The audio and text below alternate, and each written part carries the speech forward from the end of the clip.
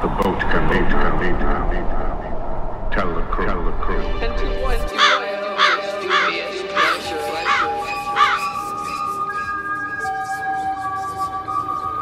The undead surrounds. Have you ever talked to a corpse? It's boring.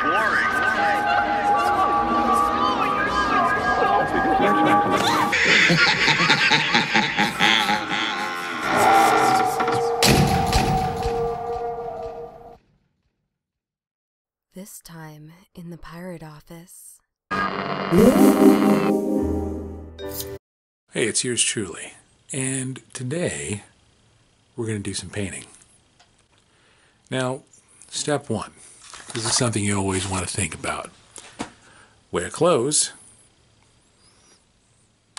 that you don't mind getting paint on. It's important. Unless you don't care, in which case, fuck it. Nevertheless, we're going to get some paint on today. Yours truly is going to create a painting. Now, I am not actually trained in how to paint. As a matter of fact, I just picked up a brush one day and said, why not? The next thing I know, I just started painting. Now, most recently, in the past year or so, I managed to actually figure out that I actually enjoy painting landscapes and stuff like that. Which I know is kind of weird, because usually most people know me for drawing boobs. But yours truly is a Renaissance man. And as far as I can tell, I do okay as far as drawing landscapes and all kinds of different things. Not just boobs. So here we are, and today we're going to draw a cabin.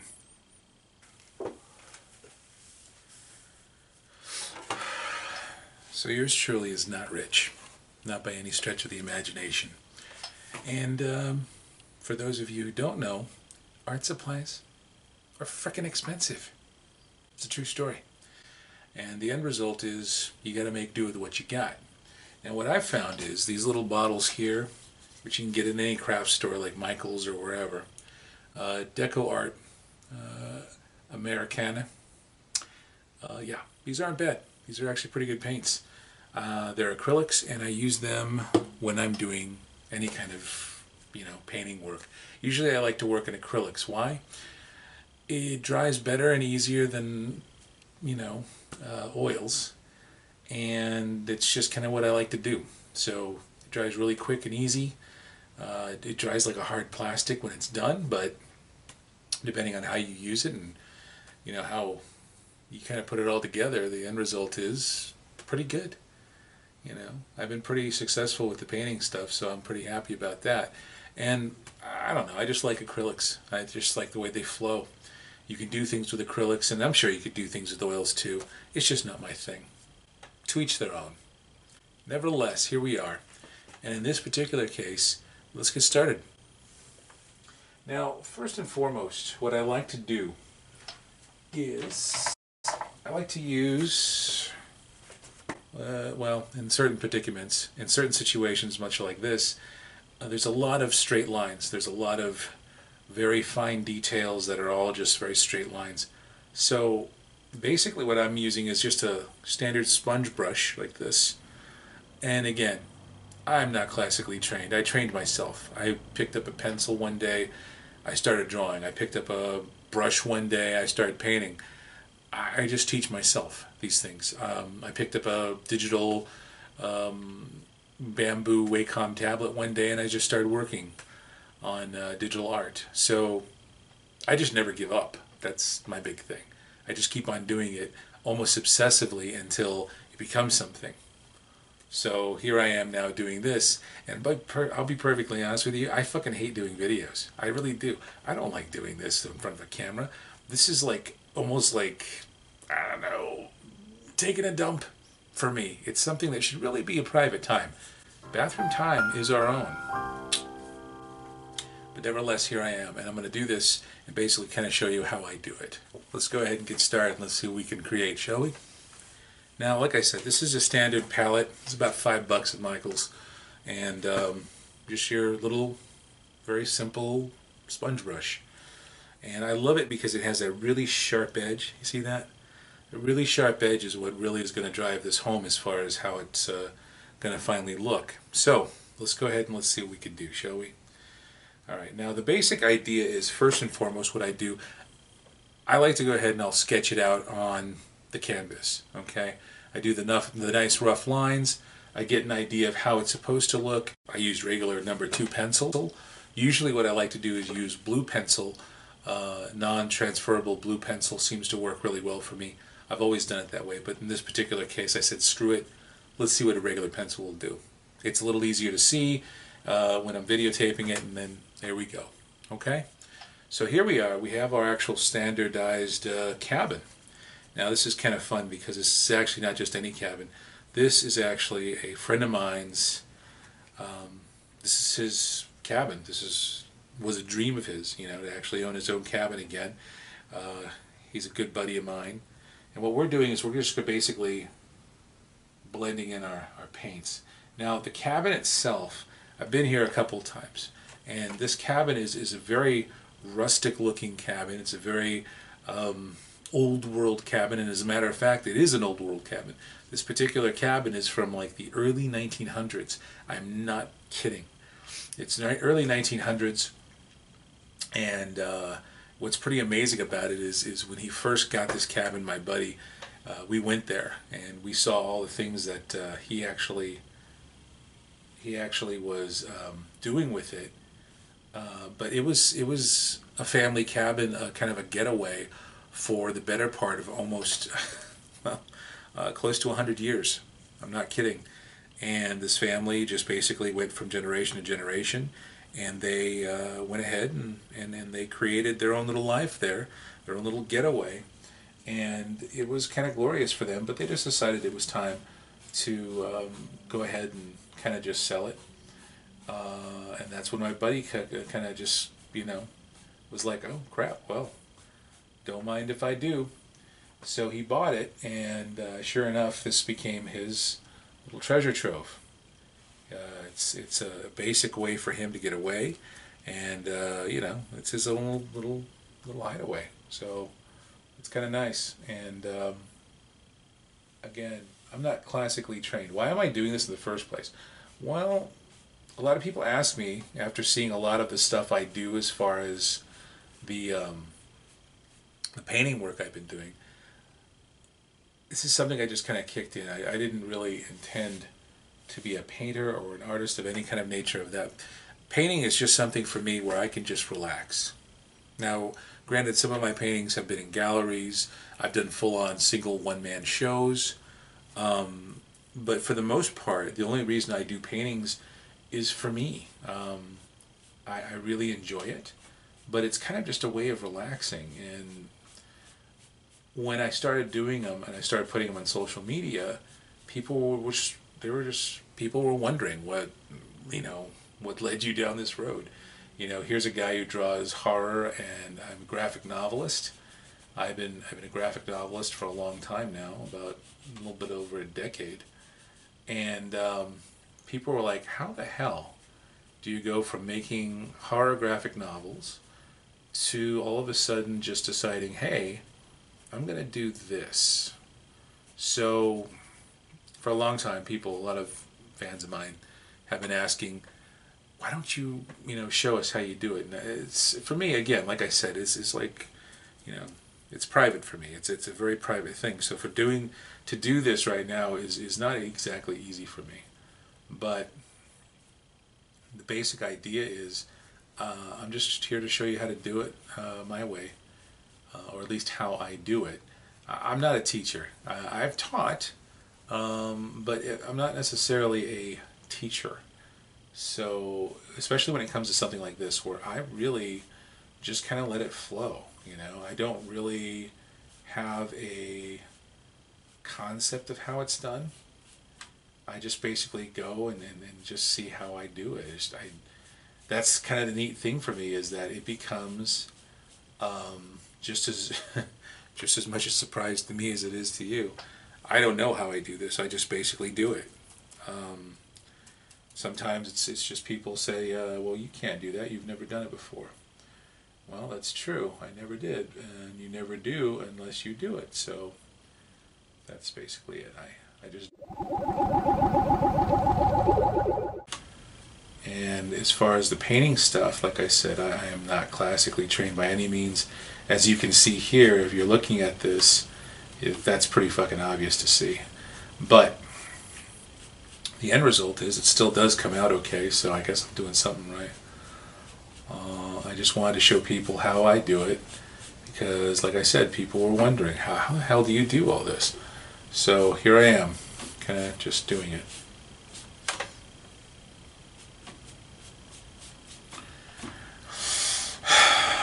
Now, this particular painting, I mean, it's something, you know, I was influenced by Bob Ross. Now, what's funny about that is, when I was a kid, I used to watch Bob Ross, and I didn't grasp it, I guess you'd say. I didn't realize I was grasping it. I didn't realize that I would one day, you know, try to do it myself. I really didn't. This was just something where it's like, okay, you know, I can paint.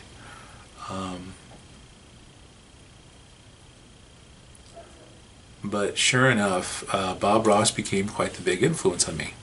And the funny way about that is, it didn't start off any other way other than, hey, oh boy, we're really going to get personal on this one. I like to take baths to relax. I get a little stressy. It's a true story. And when I get stressy, I like to take a nice hot bath and just chill the hell out. And I've been doing that now for quite a while, actually. I can't believe I'm talking about this. Anyway, so I take these baths, and I needed something really relaxing to watch. So, lo and behold, there was Bob Ross on Netflix, okay?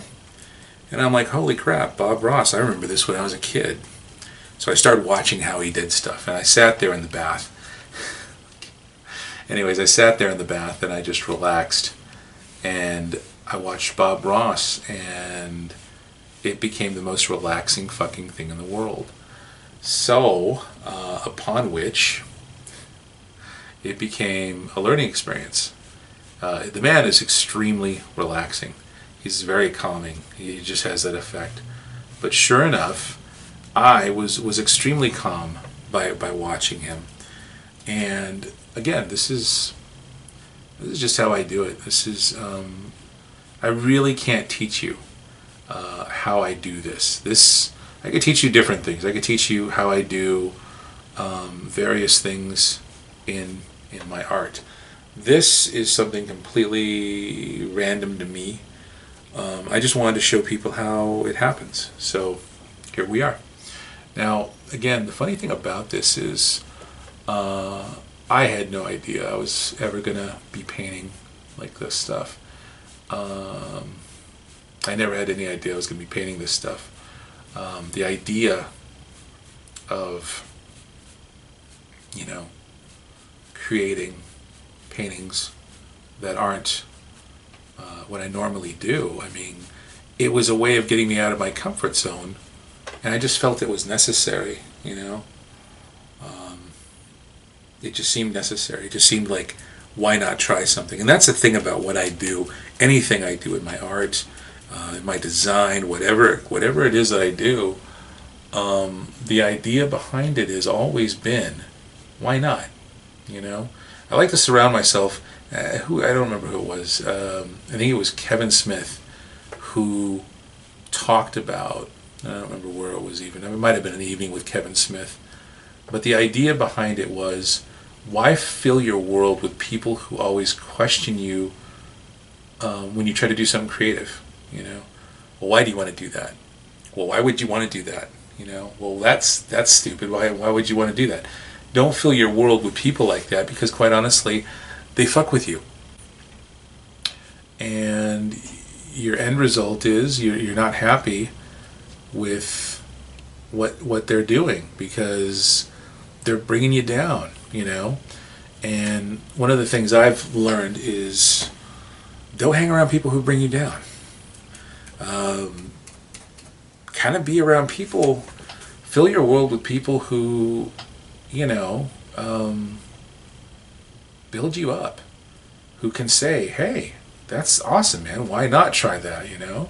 The end result about this beautiful thing of creativity is you can do it. You can totally do this. I'm nothing special when it comes to this. I just do it. I just do it. I don't know. It's something for me. It became an outlet to just create and build, and I just enjoy the hell out of it. So I do it myself, and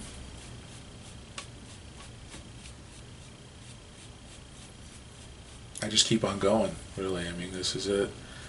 And this particular one, like I said, this is a buddy of mine's cabin. And just kind of getting that look right is step one. You know, I mean, he's got a really cool cabin, I gotta admit. I'm pretty happy that he shares that environment with me. Because I like going there, and it's just, you feel the history. I mean, I'm not kidding. When we first got there, and he hadn't finished taking out all the old stuff, because I mean, the people just left stuff there. They were like, hey, as is, you know. I mean, the actual electricity is not up to code even, because the electricity was installed before there was a code. That's how old that cabin is. It's a great cabin, but it's just, you know, I mean, it's definitely not up to par in many ways. It's very old school, and it's kind of funny. I mean, you look at it and you're like, good Lord, you know, it blown my mind how old world it is. But you just kind of are just amazed by what went into, you know, what went into something like that. I am, at least. I don't know.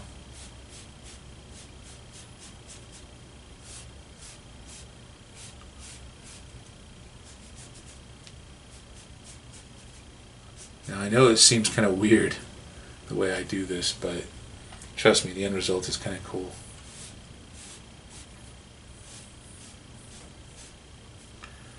And, you know, I'm a professional, so. But this is really kind of the idea behind it, is you just kind of keep on going on this, you know. Plus, we're going to do this in a snowy motif. It's going to be a winter cabin, so doesn't have to be, you know, it doesn't necessarily have to be, oh my God, this has to be picture perfect right now. There's going to be a lot of snow here, and snow helps you cover things up. That's a tip from your old buddy Gio. So yeah, this is gonna be how that goes.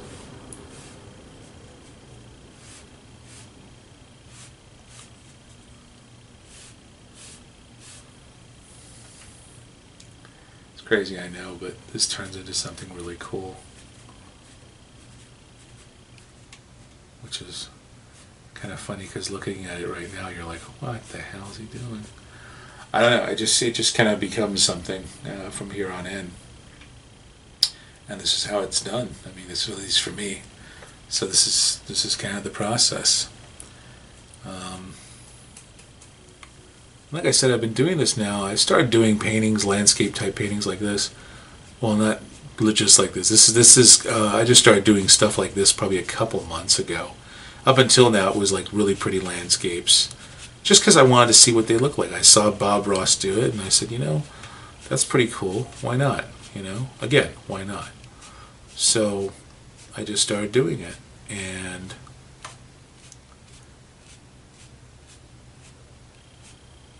now I don't have the same methods as he does. Now I've heard this, as far as I know, it's true. According to his manager, I was listening to NPR one day, and they were talking about his process. The process consisted of him doing 3 different paintings every time he did a painting that you saw on TV. I don't have that kind of time or that kind of energy, and again, poor artist, I don't have that kind of money to be buying a shit ton of canvases. So I'm just doing this once.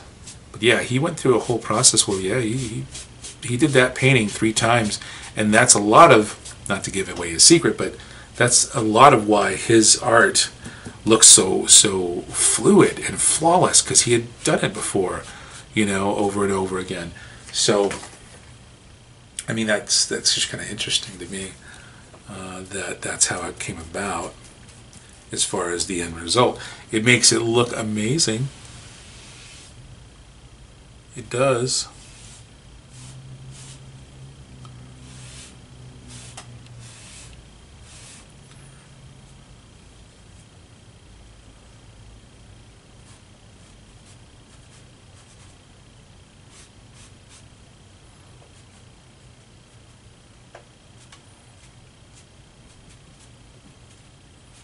It makes it look really cool to,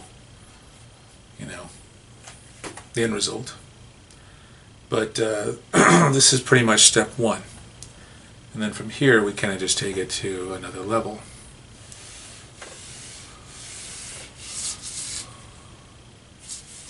This gives me an idea of where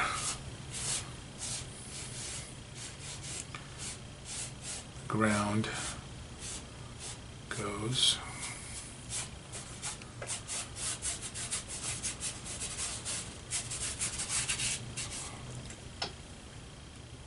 Kind of gives me an idea of the specification of how that ground's going to look. Now he's got some cement around here, so I may or may not do that. I may decide against it, but for the time being we'll just do that. It gives me kind of an idea of where the ground will be. So this is kind of step 1.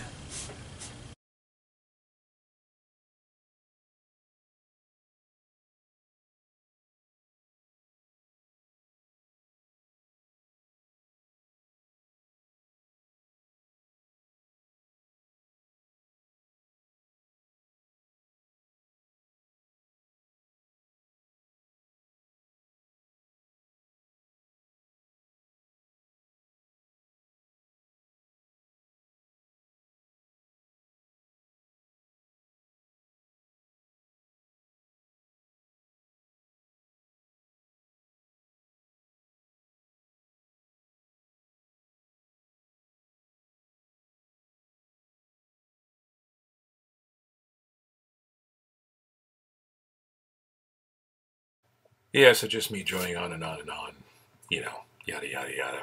Anyhow, so the idea behind this, just to give you an idea, we ever got the snow laid down. I go with a darker, deeper blue to start off with as the base for that snow. On top of that, we put a little bit of white. It gives it that really nice highlight, but you don't just throw white on it. You have to kind of blend it in together.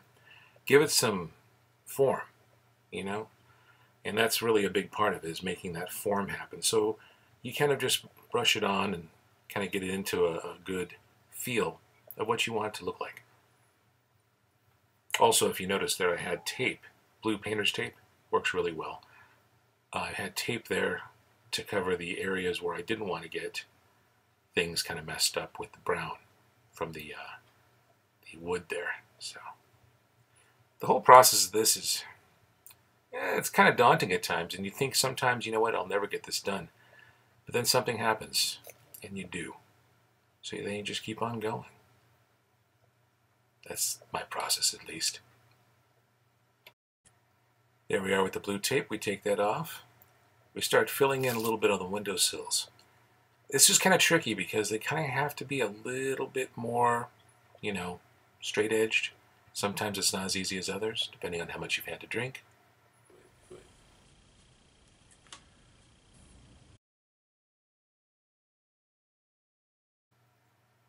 And just like that, we have a snow cabin. I added in a little snowman action right here to give it kind of a feel of, some wintertime fun. My buddy really enjoyed the hell out of this. He loves it, and he can't wait to actually have it in his cabin. So it's kind of funny to put something of your cabin in your cabin. I say rock on. Nevertheless, enjoy, my good friend, and I hope you enjoyed watching kind of me getting into my process a bit on how to Bob Ross it, if you will. If you enjoyed this, go to my website, brawngraphics.com. Go ahead and like, enjoy, subscribe to my YouTube channel here, and until next time, stay killer.